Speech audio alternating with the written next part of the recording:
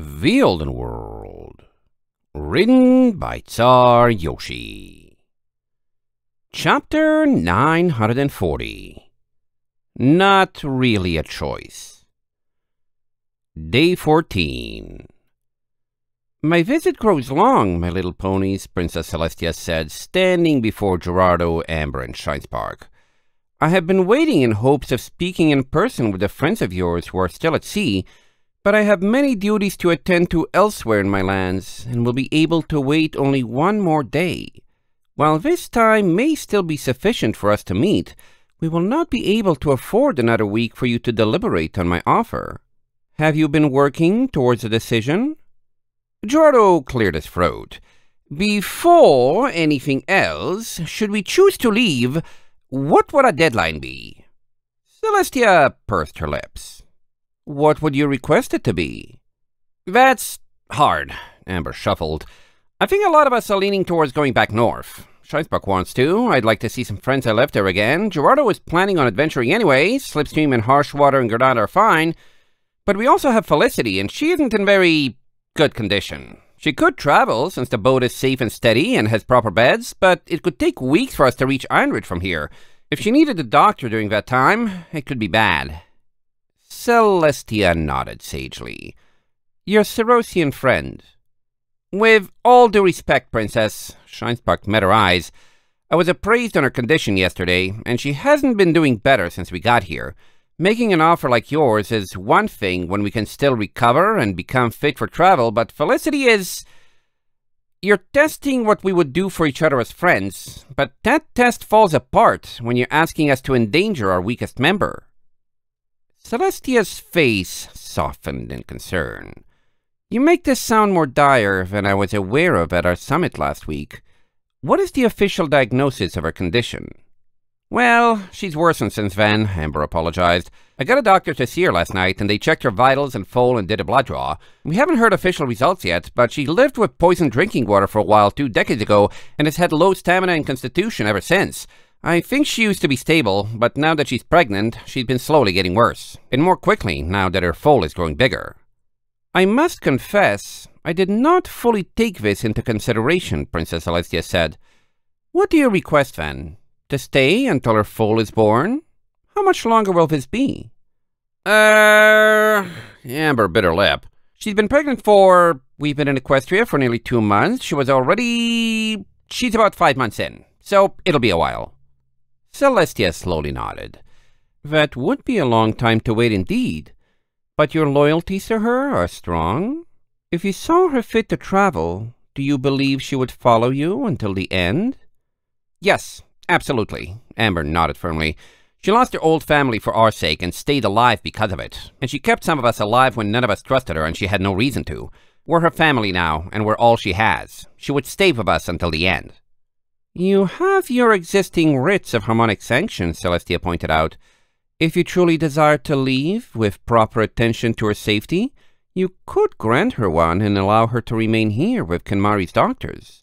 I would assist you in reuniting whenever she desires, as well as provide a writ for her foal that would not count toward your total of 6, but would still allow her to take them north across the border.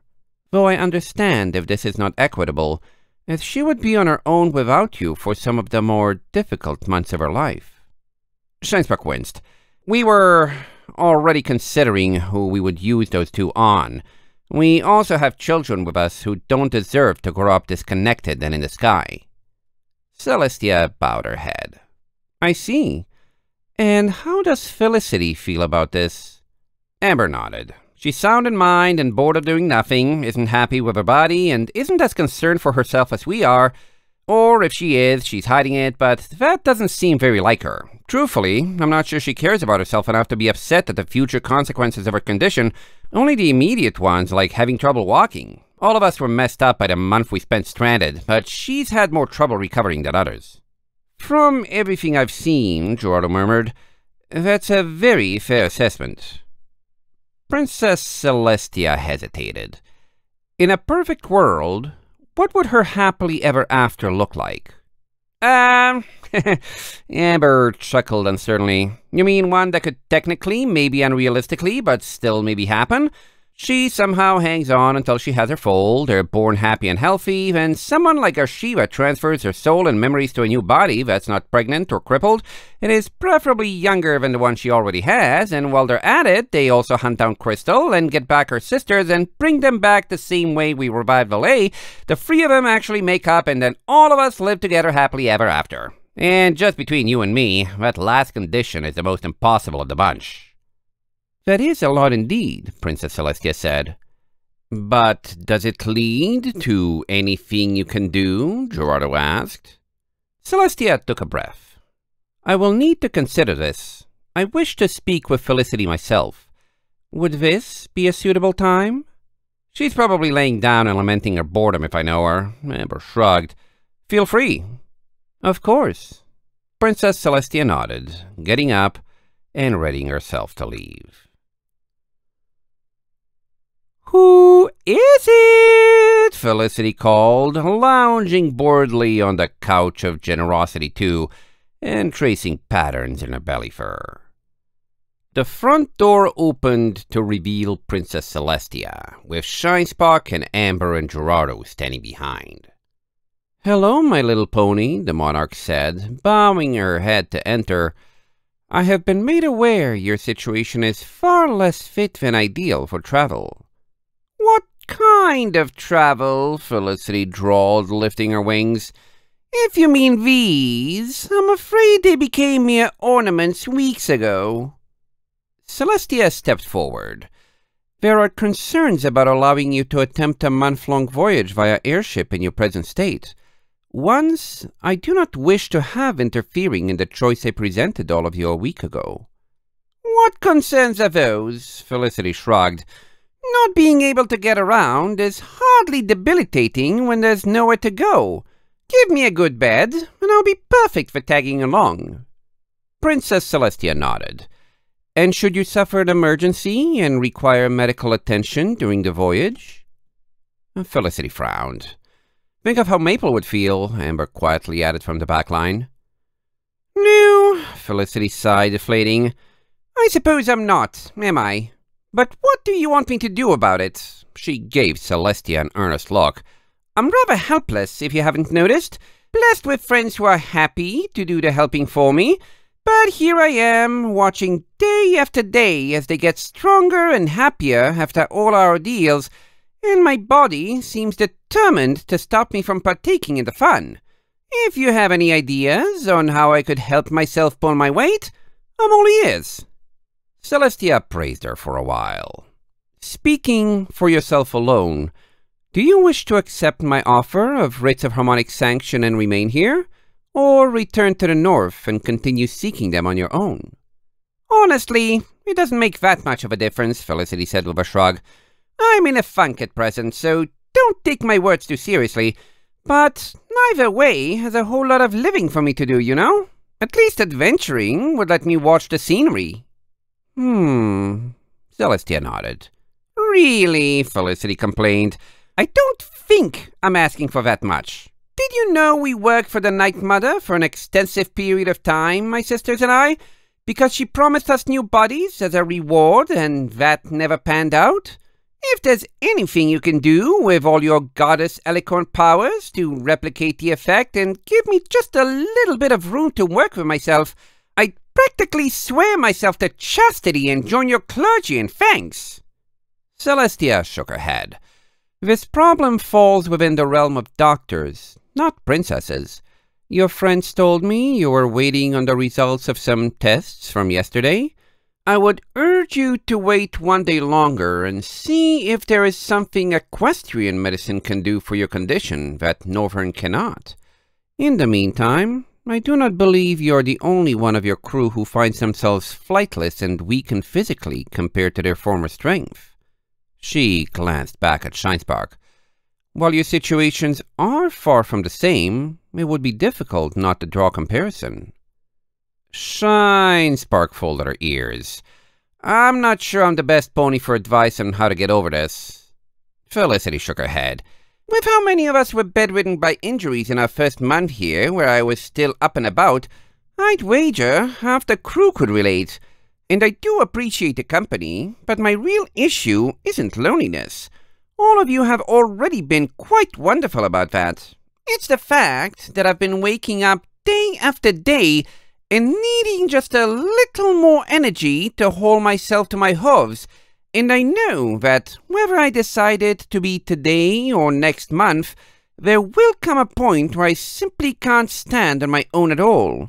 And this last week especially, now that I'm getting bigger faster, well, I simply can't stand feeling this way. I've probably got aches and pains I don't even remember I have, darling. I'm almost nostalgic for a few days ago when I could complain more about how I look than how I feel. You still do that, Amber pointed out. So? I will inquire at the hospital as to their opinions on your condition. Celestia straightened up. And I will not require a decision on your future course of action while there are unknowns about this. I'm sorry, my little ponies. I did not mean for this to be a factor in your decision at all. Princess, Amber coughed, when we met in the foothills and were talking about Valet, you told me the reason you couldn't help Valet was because Moonglass rejected you, and the reason you wouldn't was because you drew a line at bringing ponies back from the dead.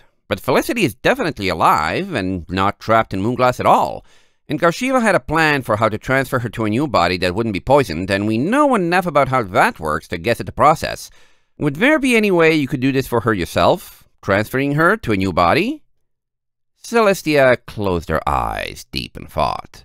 I would not count on it, my little ponies.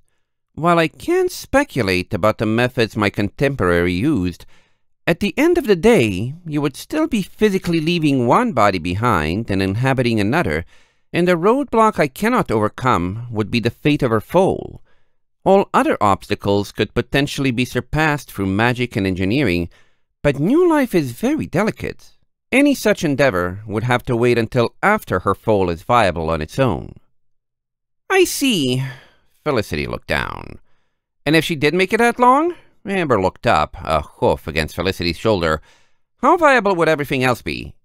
Within the realm of things that should be impossible for mortals, and could potentially be overcome by gods, Celestia replied. I do not know everything that would need to be done to accomplish this, but you may be able to find some success in exchange for trying. Shine Spark blinked and narrowed her eyes. We could find success for trying? But you said they should be impossible for mortals. Should be, Princess Celestia corrected. I did not say are. After all, I have already heard much about what you have managed to achieve together, and you are considering a feat that would likely be much harder. Only Garshiva and the Church of Yakyakistan have ever amassed this many writs of harmonic sanction at once in the north before, and it would hardly be fair to count them. Amber bit her lip. You want us to find a way to cure Felicity ourselves, on top of everything else we could do? Celestia shrugged. Suppose you were to try. Tell me your thought process now on what you would do. Shine Spark frowned. The three things we'd need are a new body, a way to transfer her cutie mark, and a way to transfer her memories. A body I could make with a lot of time and resources if she didn't mind being a machine, or we could go back to the Empire and try to hunt down someone else's empty body, but that has a lot of ethical questions involved. You would make a machine suitable as a body for a soul? Celestia raised an eyebrow. I have done it before. Celestia's brow creased and her voice lowered. You possess this technology, and your harmony extractors alike. This is an unsettling amount of knowledge of the technology that likely went into Aegis. But never mind that. Please, continue. Shine Spark took a breath. Whatever we did, transferring her soul would be the easy part. We could extract her using Moonglass, and then assemble her again the same way we did for Valet. I'd have to make another pendant, but that would just be a subset of the work required to rebuild a mechanical body. Transferring her memories would be the hard part. We don't know any tricks to work with there. I see. Celestia nodded and rose to her hooves. Then I will remind you again of a clause of my offer that I think bears repeating. Even should you go, I will do what I can to aid you from Equestria. You would not be on your own in your quest for writs of harmonic sanction. And yes, should any of you choose to use the writs you already have, you may do as you please with them up until the end, when I would ask that at least 6 of you still stand together. Felicity folded her ears. I did say I'm hardly lonely now, thanks to all your attention and care, but staying here on my own is quite another story entirely. We do have 2 writs, Gerardo pointed out. Yes, but one of them is... Amber shuffled. I think Maple was hoping for it. For, you know. Shinespark glanced at Amber. How would Maple feel about staying here with Felicity to keep her company? Amber winced. Oh boy, that's a big one. I really am not sure. She looked up at Celestia. Is there any way we could borrow one, or just get one more? I'd volunteer to stay with Felicity until her foal was here, if only I could. Your need is great, Princess Celestia eventually sighed. I will think on this for a day more, and see if I can extend my stay until the doctors here have a greater opinion on her, and I may yet change my mind and redact my current offer of commerce with Einridge, so that you have no choice but to stay here together and find some other way of both testing you and helping you achieve your dream for Einridge. But on all of that, we shall have to see. Right. Shinespark nodded, and the princess walked away. End of chapter 940.